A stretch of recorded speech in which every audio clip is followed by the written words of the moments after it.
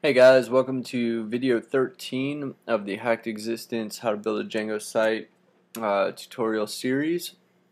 In this video we're going to look at implementing the Twitter API as provided by Python Twitter, which is a Python wrapper around the Twitter API in order to display tweets, and at the end we're going to look at how this improves SEO over using the standard Twitter widgets. So the first thing that we need to do, you have to go get this Python Twitter package. You can get it from code.google.com/p/python-twitter. You need to have it all installed. So you need to install the dependencies, simple JSON, HTTP-lib2, and Python OAuth 2. And then go ahead and install the Python Twitter package. Here's the instructions on how to do that. I'm going to assume you've already done that. So at this point you should be able to fire up your shell and import Twitter. If you get an error here, you need to go back and make sure this is all installed properly. Alright, so the first thing that we're going to do, let's take a look at this in action. So we've got it here on the Nationwide Bar Crawl website. We're pretty much going to rebuild this that shows all the tweets and the time they were tweeted relative to the current time. And so we're just going to rebuild this, and we're going to put it on our index page, just at slash right down here below everything. So the first thing that we need to do is look at our URLs and see that our index points to a view called main homepage inside of the Pages app. So let's go into the Pages app, into the views, and there's our main homepage function. So all that we're going to do here to pass these tweets to the index.html template is we're going to add them to the context. We're going to say tweets, and that's going to be the response from, or the return from, a function that we're going to define called getTweets. So now down here we have to actually define that function, but I'm going to put a comment in here. Say internal function not called from a URL, so that we know that this function is being called from another function. And we're going to define this function here called getTweets. And it doesn't have to take a request object because we're not calling it from a URL. So in here we're going to start by creating an empty array called tweets, and we're going to do the majority of this function inside of a try block so that we can accept any errors that happen. And the first thing we're going to do is import Twitter, and we do that inside of our try block so that even if you don't have Twitter installed, we'll deal with it in the accept block. So now we need to instantiate our API, and it tells you how to do that right here. Pretty much import Twitter, and then you say API equals Twitter.api, and that'll instantiate an object of the API class. So create an instance of the Twitter.api class.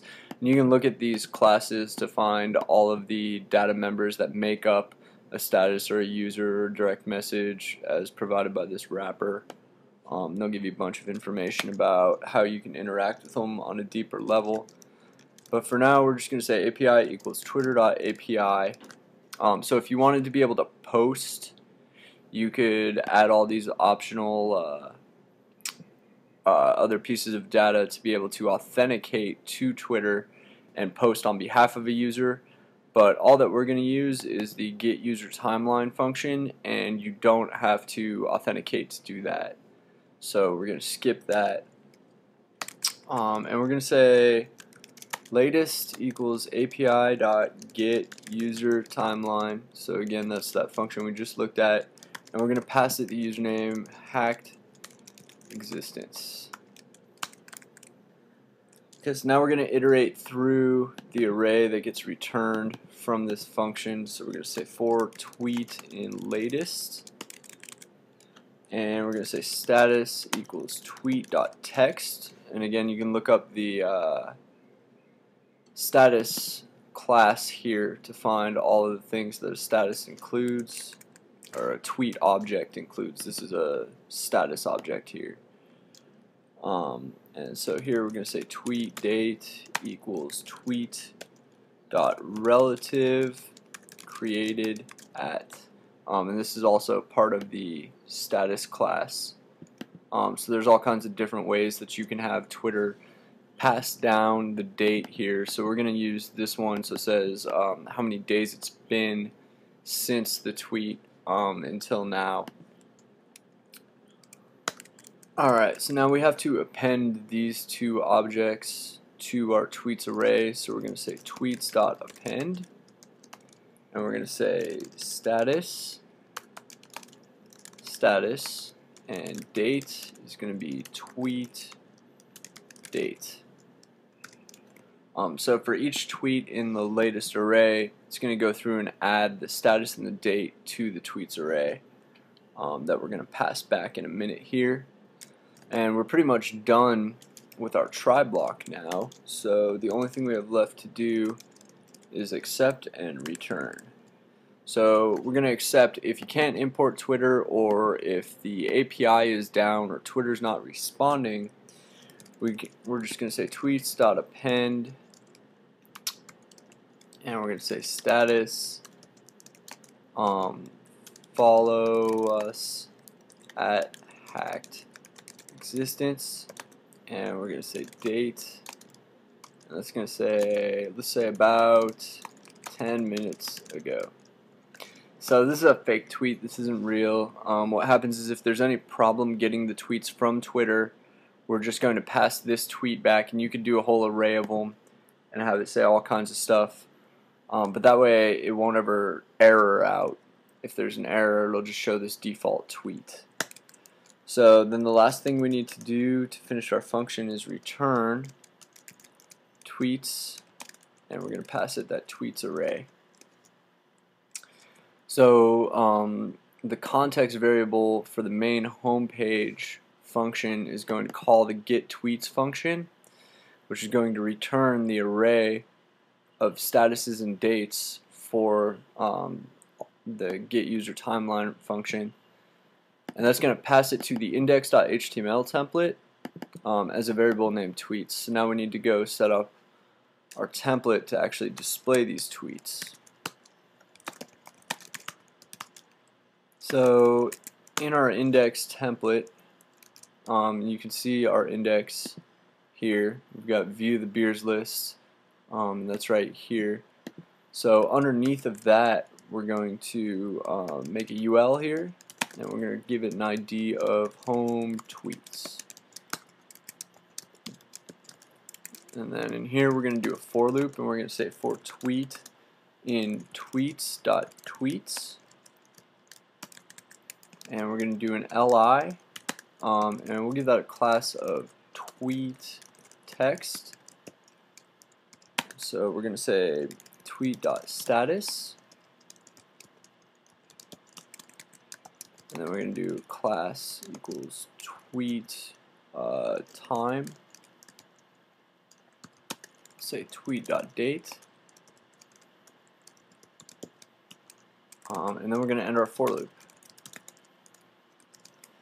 So that's pretty much it. Let's take a look at what that looks like now.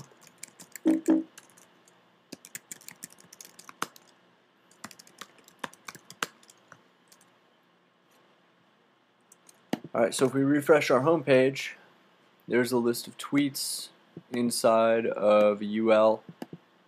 So now we can add some styles to it, put this image in the background, stuff like that, make the date class or the time class smaller and a different color. If you want to get crazy with it, all these links here, you can actually go into your view, choose in pages, and you can add some stuff in here before you append the tweet using regular expressions to actually add in HTML A tags so that these links actually link. But yeah, for now we've got all this dumping, just a little bit of styling will make it look a lot nicer. So now let's look at what this does for SEO.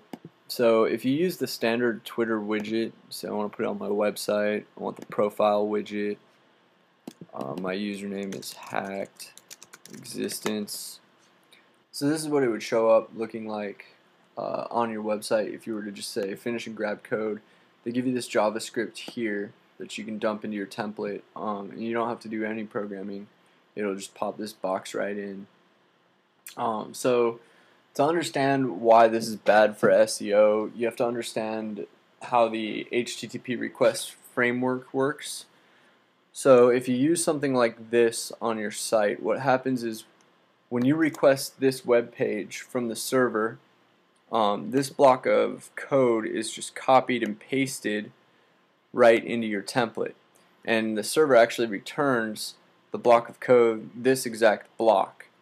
Then what happens is your browser, as it's parsing down the code from this template, gets to this block that you've pasted in there and says, oh, this is actually a JavaScript file loading from twimg.com.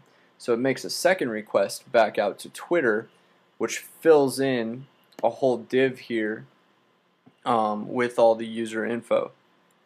It fills all of this stuff into it. The problem with SEO is when Google hits your website and sees this block of code, they just disregard it. They don't go and ask Twitter for the tweets and give you SEO on that. What we've done here effectively is, instead of pasting an external JavaScript file into our template, we actually, when you make the request to our server to get that web page, our server makes the request out to Twitter, gets all the tweets, fills them into the template, and sends the whole template back. So if you actually view the source on this, you can see all of this text is directly in a UL that didn't have to parse from a second server call. So when Google hits this web page, it actually sees all of this text.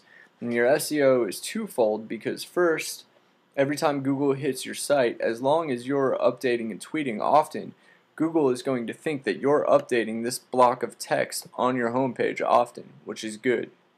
The other thing it really does for you is gives you all these keywords that you put in your tweets. Google sees all of those every time they look at your page. Whereas if you use this standard profile widget, they don't see any of this. You don't get SEO points for any of these keywords. Alright, so hopefully that's a nice little introduction to Twitter for you guys. Thanks for watching and stay tuned.